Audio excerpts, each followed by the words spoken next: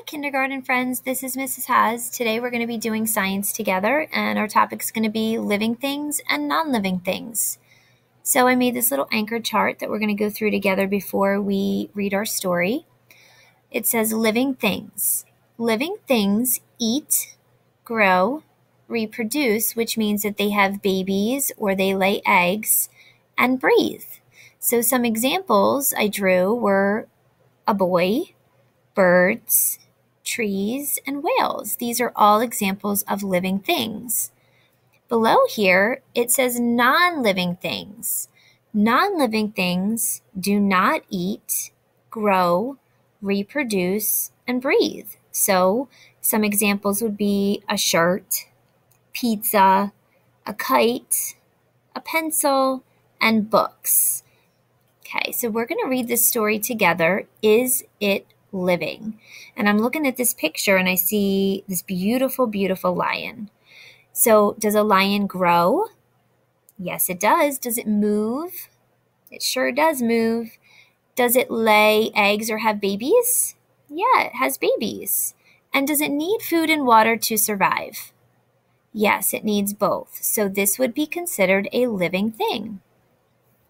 So I'm going to show you a couple pictures, and I have the questions down below. So these are the 4 things that you want to think about when you're looking at the picture to try to decide whether it's a living thing. So our picture is a snake. Does the snake grow, move, reproduce, or lay eggs and have babies? Does it need food and water? It sure does. It needs all those things. It does all those things. So that would be considered a living thing. How about this teddy bear? Does a teddy bear grow?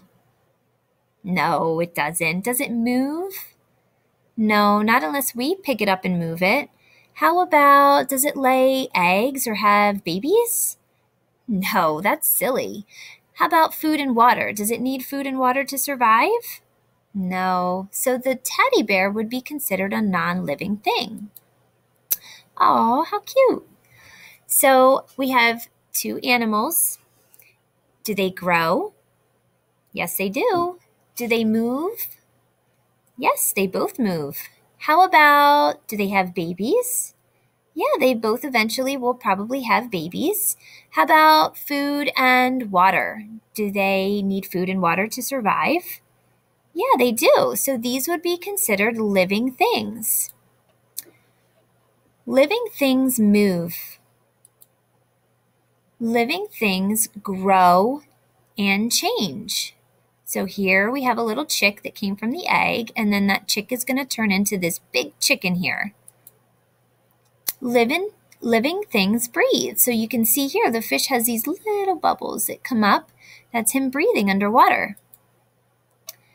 Living things reproduce, which means they make more just like themselves. So you see the little kitten and the baby.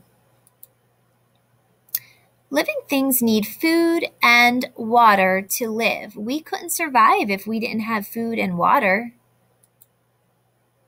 Here's a challenge question. Do you think that this picture is of a living thing? Take a few minutes and explain to somebody at home.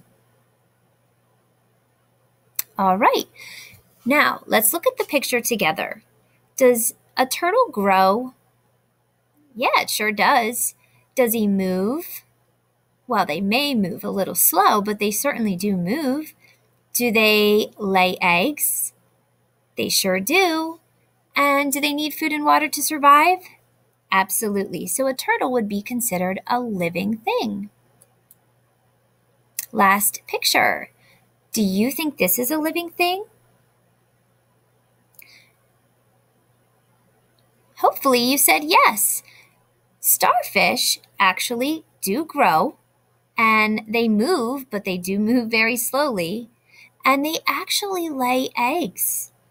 They also need food and water to survive. So starfish, which this is a beautiful starfish, these also are considered living things. I hope you enjoyed our little